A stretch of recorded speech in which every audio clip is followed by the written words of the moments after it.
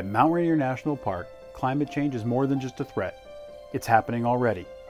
The park's glaciers are melting faster than ever, washing out roads, bridges, and historic buildings. Scientists fear endangered plants and animals will be lost, and the park change completely.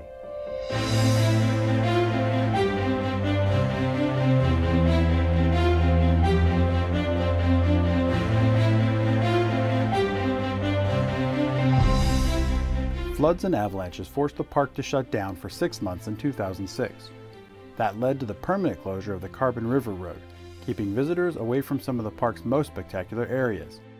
Park managers are required to protect the park's resources and still provide for public enjoyment.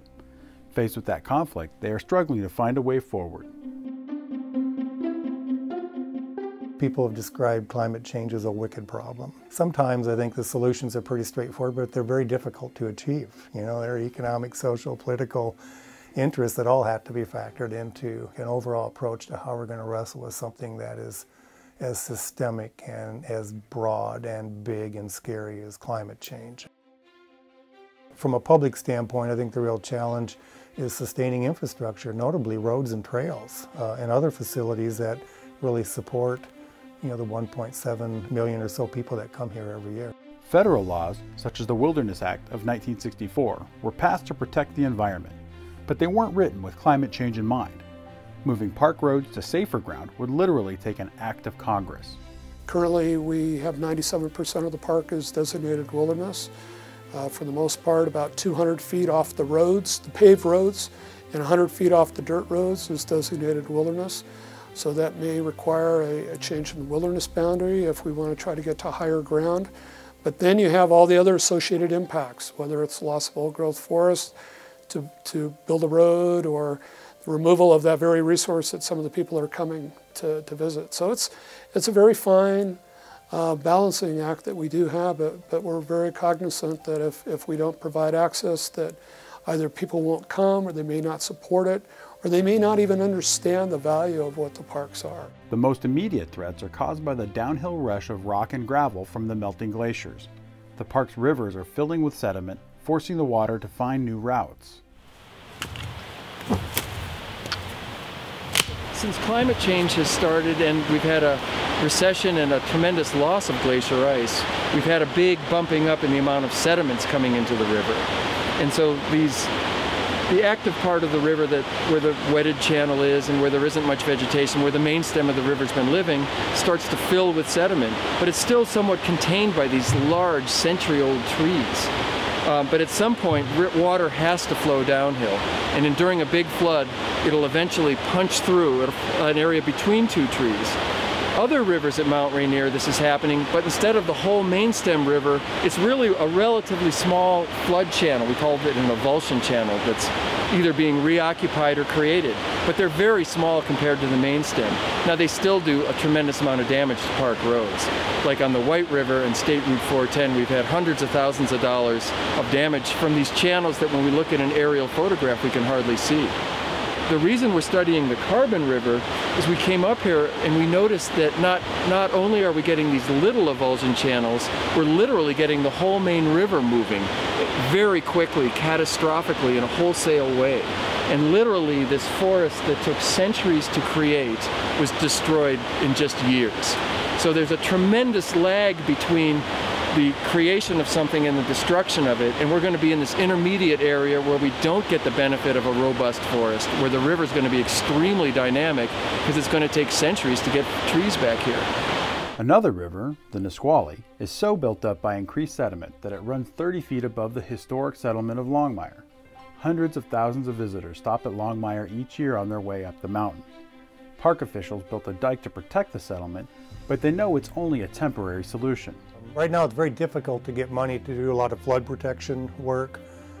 We can generally get money after something breaks, but it's more difficult right now. There's just not a lot of money available to actually do the preventative work in ways and in places where you're vulnerable. As we continue to provide repairs, it winds up affecting how I do my studies because there may not be funding for that. It may affect how we keep our visitor centers open because, again, there may not be adequate funding because you've done road repairs. It's a tough balancing act. The plants and animals that live on Mount Rainier are delicately balanced. Even small climate changes will send waves throughout the ecosystem. The park's old-growth forests will become more vulnerable to insects and fire, and wetlands will dry up. We're monitoring the cascade frog because we think it'll be a fairly sensitive species to climate change. This is more of a permanent pond, but a lot of the other ponds aren't as permanent. And they breed in these ponds and then they dry up before the tadpoles get a chance to turn into frogs, which basically means they all die. So the reproductive effort from several females in 1 year is just gone. It's almost like a whole generation of frogs is gone. We're trying to get baseline data on this to see how often this happens now, and then we're going to combine this with predictions of how climate change will affect these ponds, which we think that they'll dry more frequently and sooner, and some of these permanent ponds like this will shift to temporary ponds. And so we want to know how that's going to affect the population of frogs overall. High on the mountain, the park's lush wildflower meadows, the biggest attraction for the nearly 2 million people who visit the park each year, are in trouble too. According to phenologists, scientists who study plant and animal life cycles, the wildflower and the animals they support could be driven out.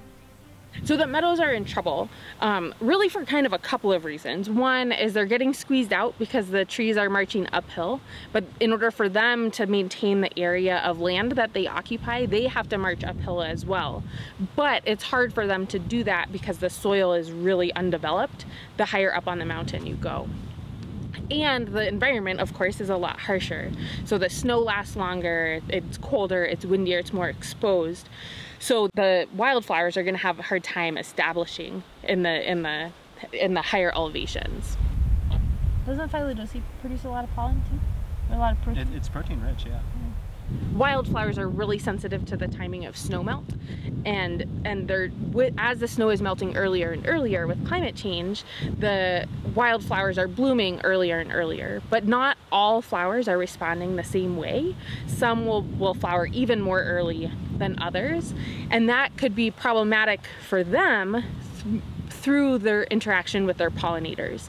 So almost all of these species rely on insect pollinators for reproduction. If some of them move quite early and some of them move quite late, there might be gaps in the nutrients for the pollinators. No food kind of in the middle of the season. That would be bad for the pollinators, but it would affect the plants too, because then the pollinators would die out and the plants wouldn't get the reproductive services from the pollinators.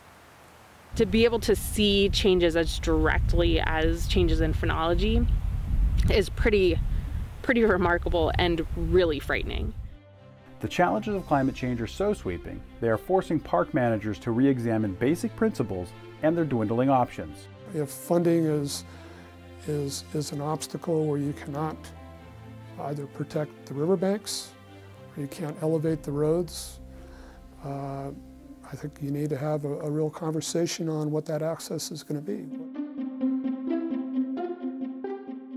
I think, the park has over $1 billion worth of infrastructure in the park right now. So, the American people have been making an investment in this place for generations, since the park was established in the late 1800s. We've lost some access right now and some of what people did use and enjoy. But again, I would hope that because of the tremendous investment that people have already made in this park, that we would find a way to fix it and sustain it. But I think that becomes more challenging over time, with some of what we're looking at. Worst case scenario, what Congress creates, Congress can undo. So we would certainly hope that things would not radically change in Mount Rainier over time, but it's entirely possible that things may look different in the future.